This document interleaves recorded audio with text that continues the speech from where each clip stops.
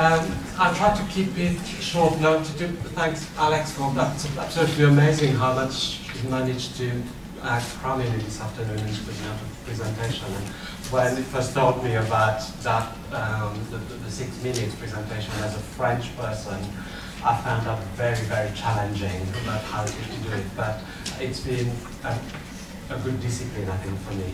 And the presentation today, I want to talk about culture, and it's based on a presentation that some of you have already heard, and that James, who is here, has also helped me to prepare you for.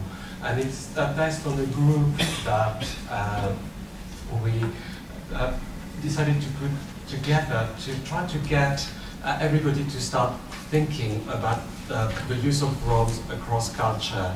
I work in Westminster as a family therapist, and in a team that was developed about 17 years ago to start recruiting people from different communities to think about cross-cultural work. So we wanted to use our experience and get everybody sort of thinking about this. So the first group was nearly a year ago, and it really started an ongoing dialogue. And I'll tell you a little bit about some of the things that we do, but a little bit about our starting point as well, which was a reminder that IAPT is about improving access. And we wanted to think about the experience of adult IAPT that initially had challenges in working with people from different communities, which was not a surprise really when you think about a lot of the common themes from research about some of the disparities in mental health, and also some issues around evidence-based practice with RCTs that often, or do not always include people from different community groups. We talk about hard to reach community, but somebody from Hackney in a presentation before talked about seldom heard families. I think it's a really good way of thinking about that.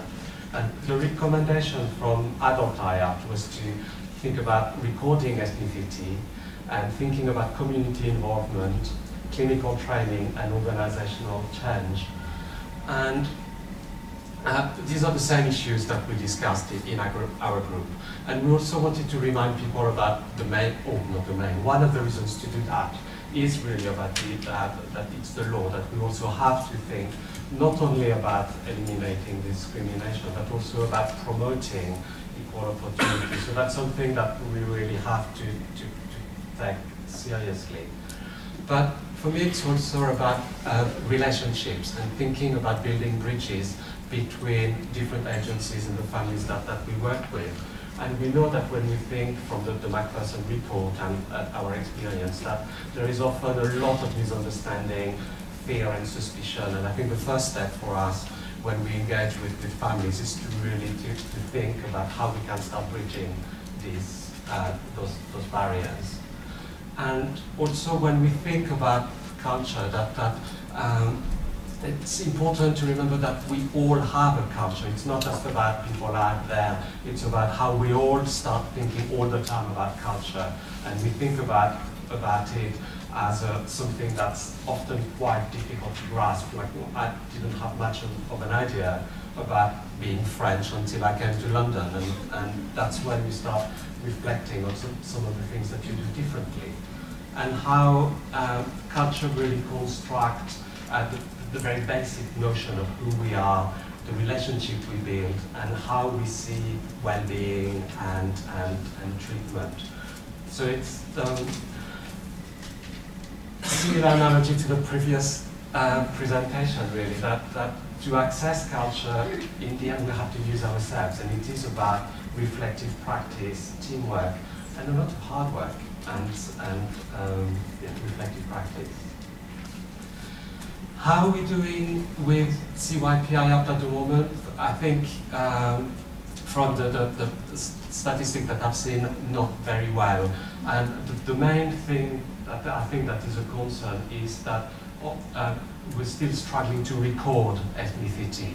And we hope that soon there will be an expectation that people will pay attention to recording ethnicity so that we can start building an evidence base for the different cultural groups that we are working with, because it's also wrong to build on that. The issues that the group identified, as I said earlier, was about engaging with local communities, really thinking about the validity of roles, the impact that doing roles is going to have on the therapeutic relationships, and thinking about developing clinical skills, as well as still thinking about the organizational context. And we contributed to the core guidelines that I think were revised recently. And one of the recommendations that we made was for each cooperative to start thinking about having a lead, a cultural lead, who is going to start the dialogue in your local areas and take the lead in thinking about demographics, thinking about engaging different community groups. So, yeah, I hope you will think about that on your long journey home this evening. We also started thinking about trying to develop some clinical skills that will help with the use of prompts. And these are based on some work that we did at the Marlborough some years ago, led by Anne Miller, to think about how to think about culture clinically. And so one of the first things to think about is about thinking about the validity of measures, as I said before. I'm going to run through this really quickly, but they are in the core guidelines, so you'll be able to just read them. Yeah? So thinking about whether the measures that you're going to use are going to fit with the person that you're going to see, and whether there might in the family there might be issues around feeling full. For example, a family that recently migrated has been through Heathrow, having to fill a lot of forms already, might have issues about filling the forms. Then thinking before the session about what to do, about what it is that you need to know about the culture, and reflecting also about your own culture and how you might need to tailor your practice to the family that you're working with. Think about the difference between generations, that very often we will have a family where the children will speak English, be a part of a more Western way of thinking, while the parents might have a very different understanding. So helping bridge the differences between the children and the parents in those situations is really important, and asking questions to the parents about how they might explain the symptoms or some of the questions we're asking them in their own cultural origin would be really important. Then thinking about language, whether you need to translate the forms, whether you need to have an interpreter, and how you're going to prepare the interpreter before the session, whether you need more time to do the forms.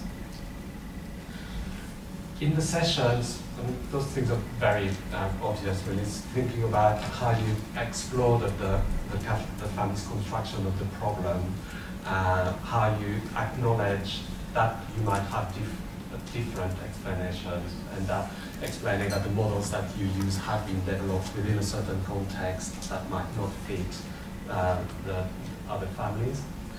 Think about power issues and what we talked before about the bridging issues of power, trust, and things like that.